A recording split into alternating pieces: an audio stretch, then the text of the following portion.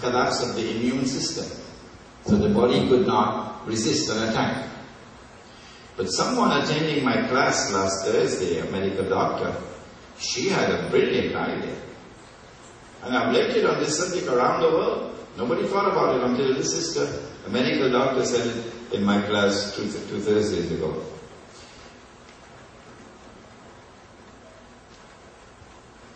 Where was that wall? Caucasus Mountains. And so when Gog and Magog are released, we find them out there, Caucasus Mountains. Do we find a people by the Caucasus Mountains who display that kind of power? Yes, we do.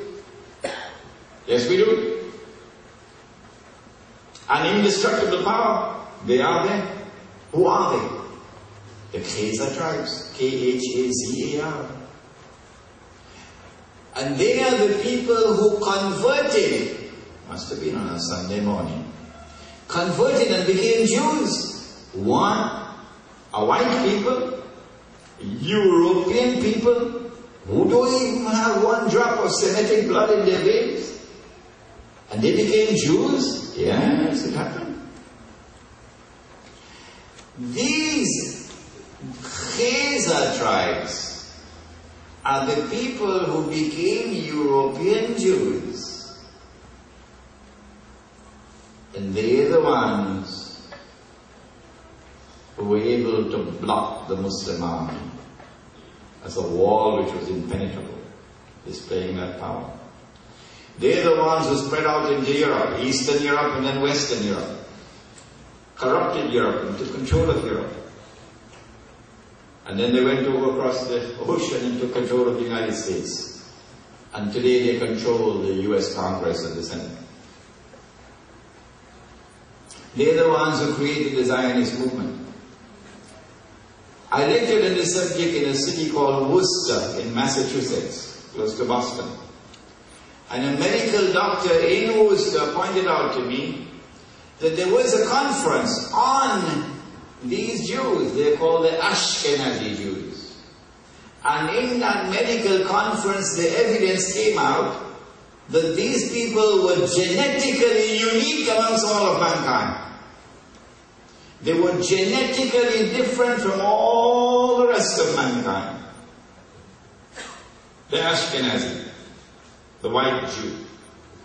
And so the sister in my class, a medical doctor, said, it could be because of their genetic constitution, not because of the immune system being collapsed, that they could not survive the attack. When Gog and Magog are all destroyed, then their bodies begin to deteriorate, to decompose, to smell, to rot, meaning it's a bacterial attack, not a viral attack. Then the son of Mary raises his hand and he prays to Allah to get rid of them. And Allah then sends birds with big necks like bat camels, says the hadith. Maybe the eggs are in some mountain top where there's ice and snow. And global warming will cause these eggs to hatch. And so these birds now come and lift these bodies and take them and dump them where Allah ordains that they be dumped. And so that's goodbye to the world order of Gog and Magog.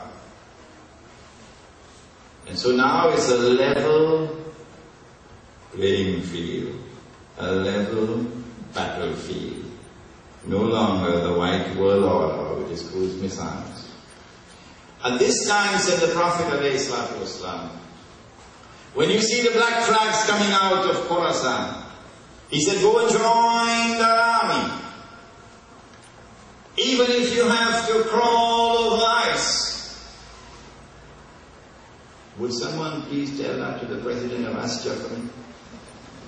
Go and join the army. Even if you have to crawl over ice. Because no one will be able to stop that army until it reaches Jerusalem. And when Imran lectures in this country, Imran is lecturing to build that army in the hearts of the young of this country. Let it be known plainly and clearly I'm not hiding. Go and join our army. Because no one will be able to stop our army until it reaches Jerusalem. I didn't say that. The Blessed Prophet said that.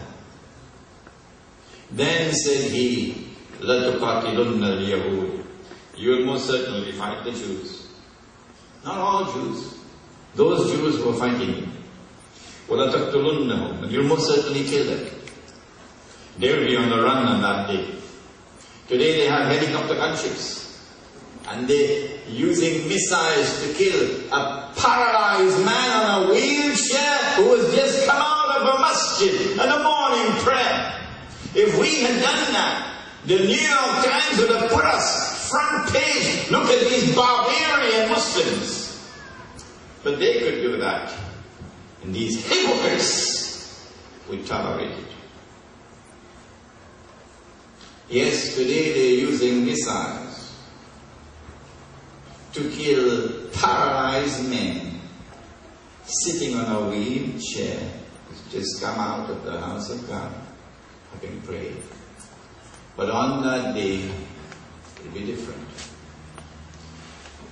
And so do not lose heart, and do not give up, and do not despair, because there is a tomorrow which is coming, when victory will come to those who have faith in their heart and who have the patience to bear the evil storm which is going through the world. حَتَّى يَقُولُوا حَجَرٌ. At that time even the stones will speak.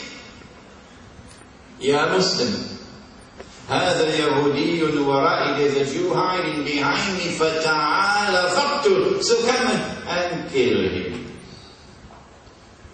And so the Holy Land will be liberated by a Muslim army. The state of Israel, the imposter state of Israel will be destroyed. And the Holy Israel of David and of Solomon, alayhim as-salam, that Holy Israel will be restored. And it will become the ruling state in the world.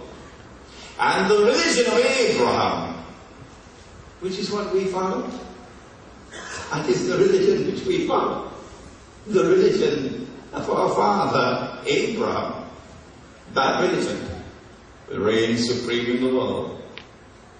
And the true Messiah will rule the world from Jerusalem with a rule which will be eternal. Brothers and sisters, this has been Gog and Magog in the Quran. Let me remind you, there's a whole chapter of this book which is entitled Gog and Magog in the Quran.